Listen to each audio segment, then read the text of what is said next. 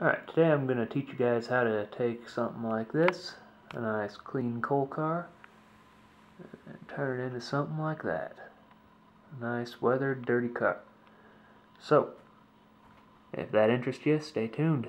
If not, scroll down and find another video. Alright, so this project shouldn't take too many materials. Pretty much just what I got laid out here. We're going to need some airbrush thinner for some enamel paints. I use Model Masters. And some assorted Vallejo paints. There's some white, flat earth, ballast gray, and some black. And we also got the matte varnish to finish it off with. This process does use an airbrush, so if you're not using an airbrush, this video is not going to help too much then. But yeah, some toothpicks, a couple little pipettes, and I use a Badger 150. Also remember to wear your PPE. Glove, pretty much just to keep paint from getting everywhere. And a little cheap mask just to kind of minimize adverse health effects. The first step is to dull it down a little, fade it out with just a little white paint. Don't go too heavy, just,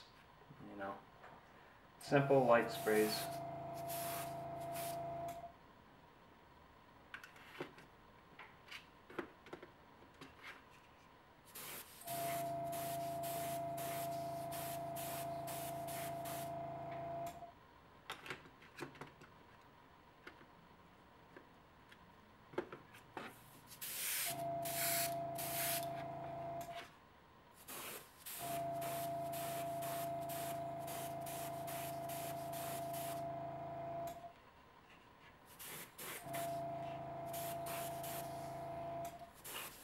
Hit all the sides and the ends. Don't really worry about the bottoms. That's going to be pretty well covered with some road grime.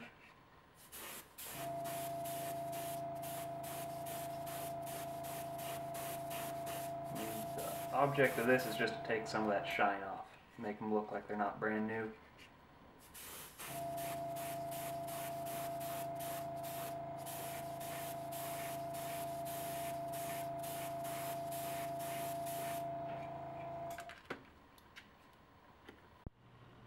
So here we got a before and after, before on top, after on bottom. Pretty hard to tell which is which. That's about what we want, just knock off some of that shine. Alright, now let's get on with the fun part. We're actually going to make them look like they're weathered and getting dirty. For this part I use a Model Master Skin Tone Dark Tint. Looks quite a bit like some road grime.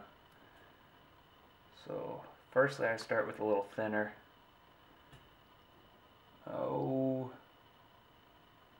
Probably 2 parts thinner, 1 part paint to start with. And it really depends on how you want it. I prefer to put down light coats. That way I don't get it too heavy. I can work with it a lot easier.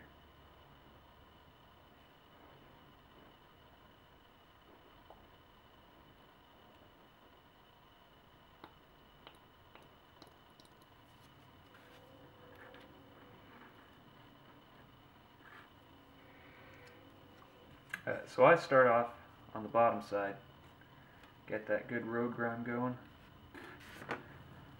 Ooh, turn that on.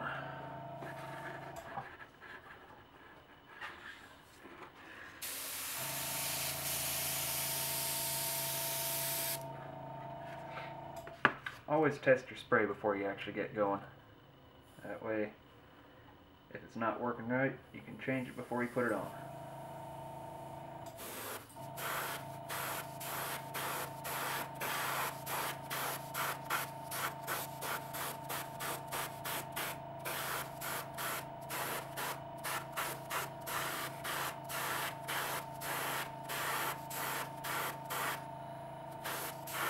I don't want these cars too dirty, so we're going to go fairly easy on it.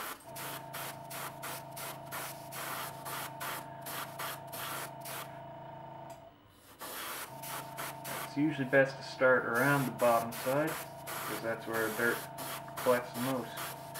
Bottom and the ends. And your overspray will usually take care of the top part. Just several light coats.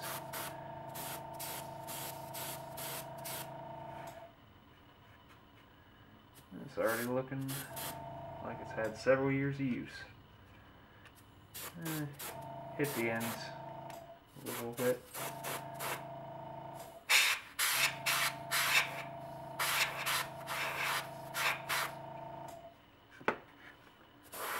And same thing on the other side.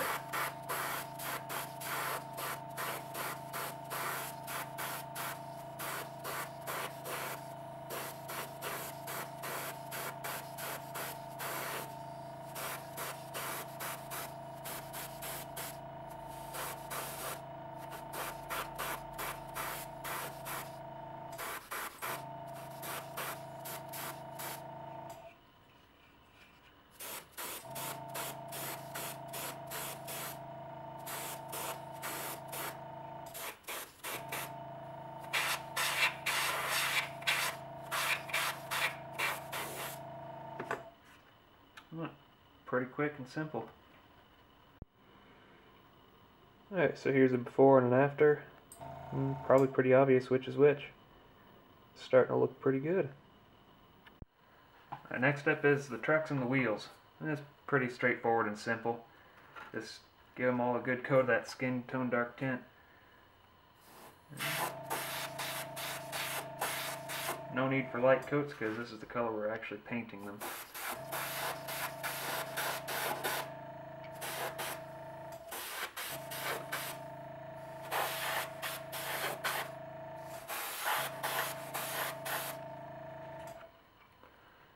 Just a real quick spray down, that's all they need.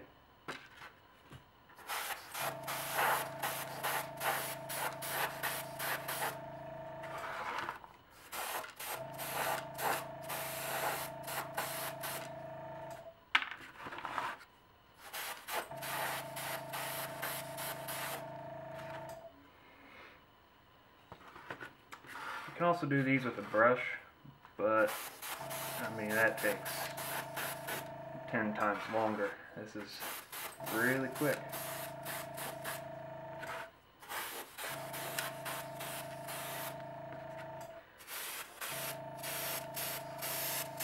Alright, that's all done. The next step to this is to weather with another color of brown. This one is just some Vallejo flat earth. Does pretty good at some of the newer grime. And we're just going to give it a really light coat because we don't want it to be overpowering. And again, thin it down pretty thin. Probably 4-part water to 1-part paint for this. We're just going to go real easy on it.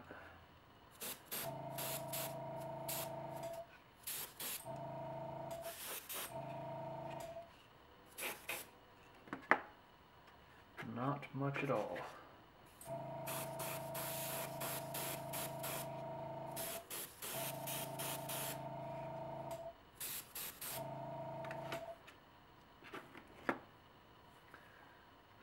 Wheels tend to be a little, I'd say a little more of this flat earth color than the trucks. So just give them a real light coat. Just a quick dusting, we don't want it to overpower.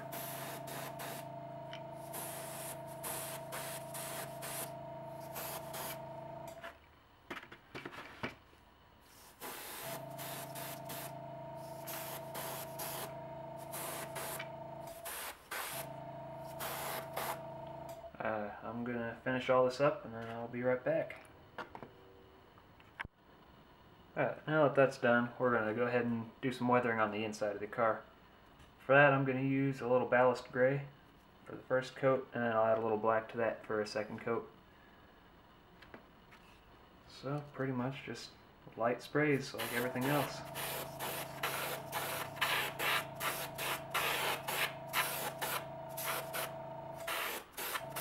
Now this is a part that I don't know a whole lot, I guess. looking at pictures, the insides of these cars tend to have that bare aluminum look, but for my purposes, I don't like that, so I knock off the shine a little bit. Make it look like it's been used. This shouldn't take too long, I'm just knocking some shine off.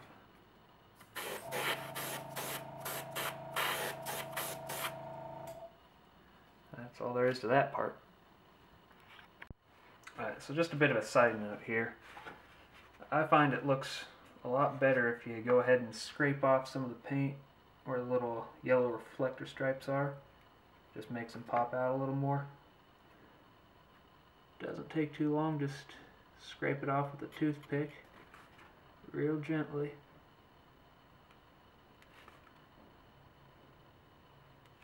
That way it stands out.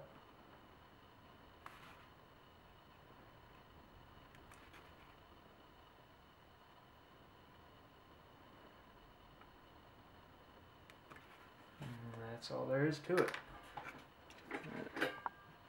Gets to looking pretty good.